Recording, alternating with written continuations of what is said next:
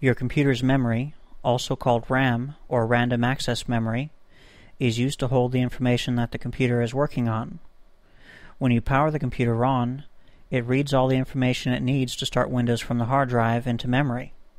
Once Windows is loaded, the computer loads any programs or files you open from the hard drive into memory. The reason for this is the computer's memory, or RAM, is hundreds of times faster than the computer's hard drive. This allows the computer to perform faster. The more memory your computer has, the more programs and files can be opened at once. For most computers, 1 GB is more than enough. If you plan to do a lot of picture or video editing, you should consider getting 2 GB or more of RAM, since these types of applications take up more memory than typical programs. The speed of the RAM is also important. The speed of the memory is measured in megahertz, or MHz, and ranges from 400 MHz to 1000 MHz, or 1 GHz, and up. Generally, you should get the fastest RAM the motherboard you choose can handle. Another measurement of RAM speed is called CAS.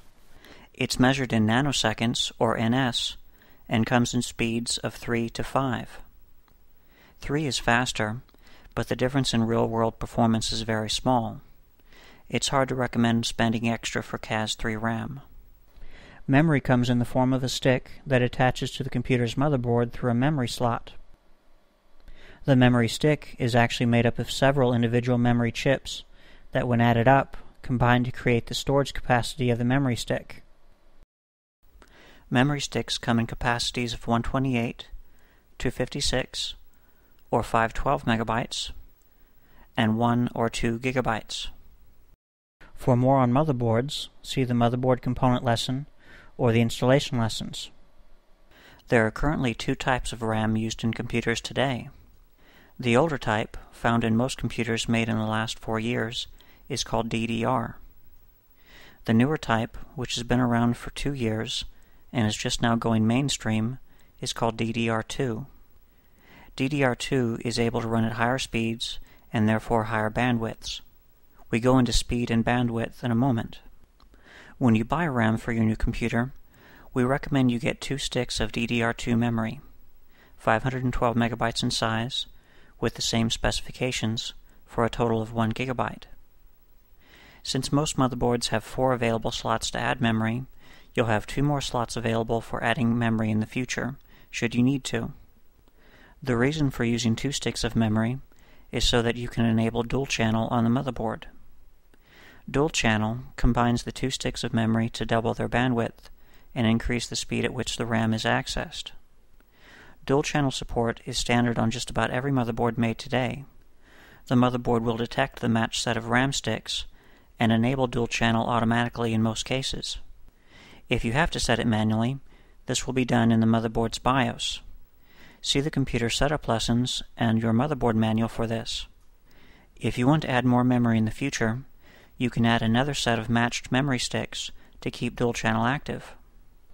Most memory comes with the option of ECC, or error correcting code. Also known as parity, this type of memory attempts to fix any errors made by the program being run. Since modern RAM doesn't make many mistakes, and ECC almost never is able to correct errors that do happen, the extra money for ECC isn't worth it. Look for RAM without ECC or parity support. Here's a breakdown of RAM types, their common names, and the speeds they run at. With DDR and DDR2, the name refers to the bandwidth the memory has. So PC 1600 can move 1600 megabytes of data per second. To convert from bandwidth to speed, you either multiply or divide by 8. So if you want to find the speed of PC2 6400 RAM, divide by 8 and you get 800, or 800 megahertz, which is the actual speed of PC2 6400 DDR2 RAM. To go from speed to bandwidth, you multiply by 8. This is useful to know when you're shopping for RAM and motherboards. Some shops list only speed, and other shops list only bandwidth. By multiplying or dividing by 8, you can be sure a motherboard can support the RAM you buy. Also keep in mind that most motherboards support either DDR or DDR2, so make sure the motherboard you buy supports DDR2. If you're planning to try overclocking the RAM, you might also look at the voltage rating of the RAM. Overclocking means running the RAM faster than it's meant to be run to get more performance. The standard voltage of DDR2 RAM is 1.8 volts, and you can find RAM that will run it up to 2.2 volts. To overclock the RAM, you'll be increasing its speed using settings in the motherboard's BIOS, and upping the voltage of the RAM to keep the system stable and working. See the motherboard component lesson for more on overclocking.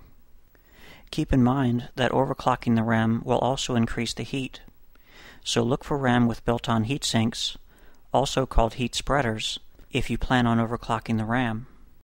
When you purchase your computer's memory, look for two 512 MB DDR2 RAM sticks in a package to enable dual channel on the motherboard. Get the fastest megahertz memory the motherboard you choose can handle, buy CAS4 RAM, and look for higher voltage support if you plan to overclock, and don't spend money on ECC or parity support. In the installation lessons, we'll go over how to install the memory sticks onto the motherboard.